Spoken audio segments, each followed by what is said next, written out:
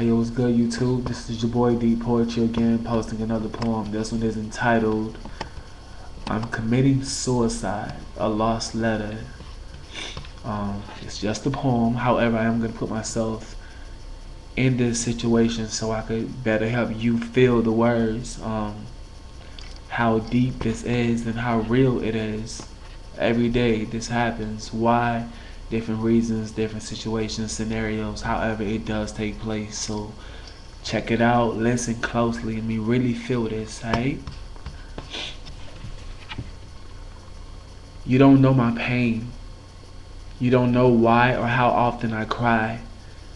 I'm not doing this because I'm wanting people to put aside time to feel sorry or anything for me. I'm not craving attention or special treatment. I'm not trying to get back at those who tested me badly, but sadly, I'm doing this for me because I'm hurt. Hurt from years of trying my best to hide that this person in which I am from people who I felt would hate me. Hurt from years of putting myself up for ransom so others would never experience what I'm feeling now. Long ago, I had a dream that something or someone had to give in order for me to be free.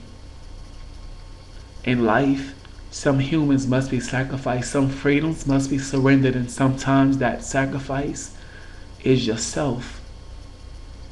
If only you could feel what I'm feeling right now. And after my so constant struggle, I'm here. I'm still wondering how.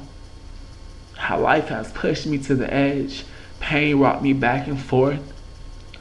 I had the map all alone. I was tempted off my course. So I chose to write a letter and leave it to those who care, people who have always liked me, those who genuinely care. I'm writing one letter and leaving copies behind. I think I want everyone to understand my struggle in time. It was hard and I thought that I knew what to do, but I can't get it together. I feel I'm finally through. So I'm sitting here with 10 bottles of pills, crying heavily with a slight smile, and my body is in chills. I remember I tried to please you, and in the process I lost myself. I gave everyone everything I had. I know I have nothing left. I know when they find me, there's gonna be so many tears. Now they will know how I've been feeling for so many years. Some of you will never get it, but this pain is for real, and if I could make it better, I would, but this hurt is so real. This isn't new to me. It didn't just cloud me right now. The only friend I have don't even care. See, this didn't start bothering me now. Mom, sorry I couldn't make you happy, and Dad, I'ma miss your touch. To my brother, I know you never hated me. My little sister, I love you so much. I tried, I promise I did, but my emotions have won this fight.